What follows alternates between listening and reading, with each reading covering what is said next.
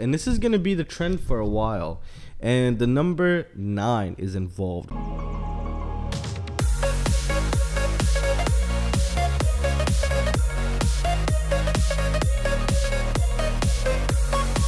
Hi guys, and welcome back to the channel. So today we are going to be taking a look at the SpeedyBee flight controller. This is all-in-one flight controller, and this is pretty cool actually.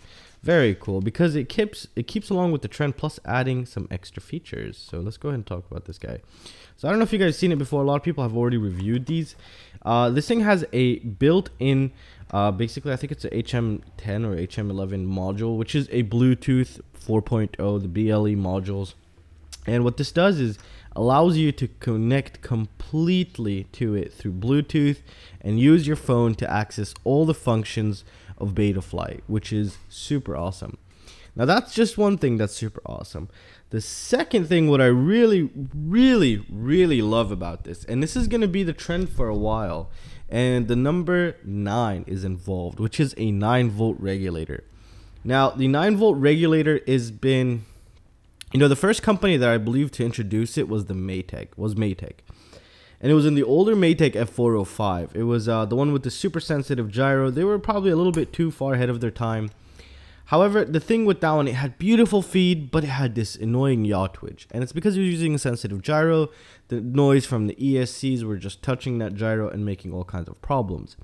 And ever since, no one really did it. And I think the first one to come out after them was Hakcrc, which is with the Hakcrc F4 flight controller and the Hakcrc all-in-one flight controller, which both have the 9-volt regulator. So does this one here.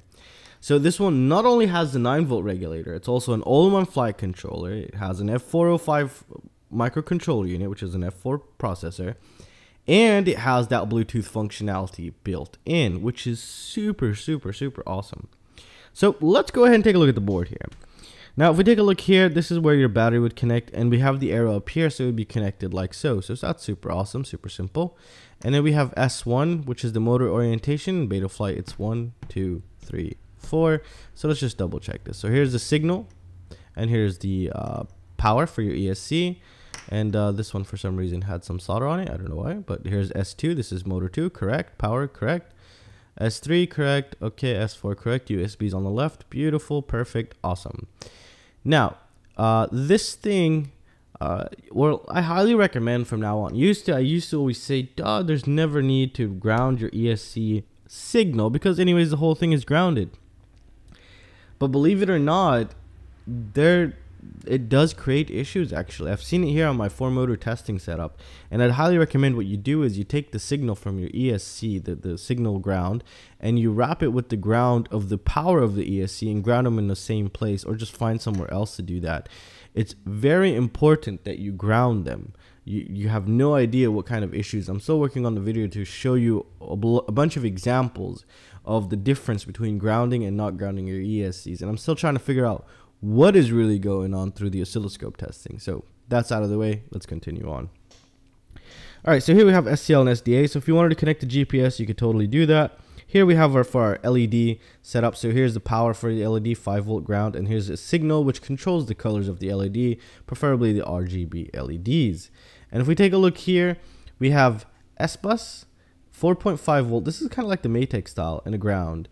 And here we have, I think it says RSSI, as you can tell right there, this is RSSI, 3.3 volt and RX2. Okay, so first thing I could tell you right off the bat, it does not have ESC telemetry pads, but to be honest, it's really useless.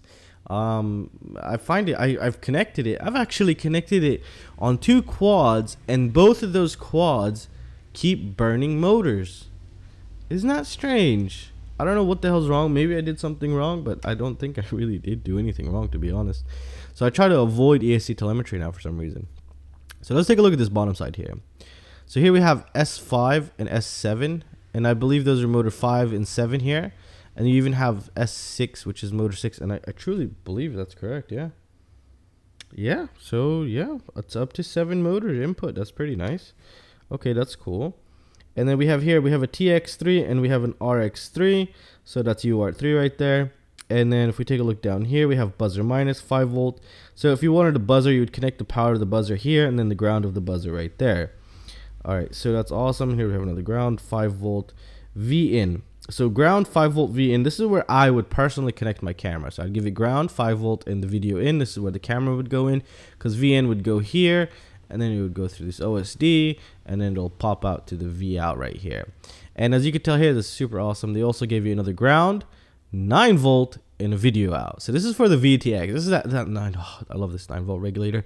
And you guys, this is gonna be the trend. I mean, from now on, personally, when I go to find like an all-in-one flight controller or flight controller, I will be looking for that 9-volt regulator, because it makes all of the difference. Now, it gives you beautiful feed, but that doesn't mean it keeps your quad clean. You still have to clean it out if it's doing some weird stuff, and if it has some noise, because you can burn other components in here and everywhere else. But overall, you'll have a beautiful video feed, like a super awesome video feed. So that's pretty cool. So 9-volt right there for the VTX, and video out is for the yellow wire of the VTX. And here we have TX1 and RX1, which is UR1, and here's motor 6 input right there, you can tell. So overall, this board's pretty nice setup. I mean, it's very clean, pretty thick. It does have nice filtration on board. And this is, I believe this is the antenna for the Bluetooth module. And as I know, is once you arm, it actually disconnects the module, so it doesn't have any kind of interference or ruin anything in there. And we do have current sensor right there, and we have a TVS diode. That's pretty nice. And we do have a boot button, which is a must, to be honest. It's better than a bridge button. And overall, you know, this board looks very nice. It's very well priced. It's not like, you know, they're saying, oh, it's $100 or something. Nope, it's very well priced. Plus, you know, huge props for the application they created. Absolutely phenomenal.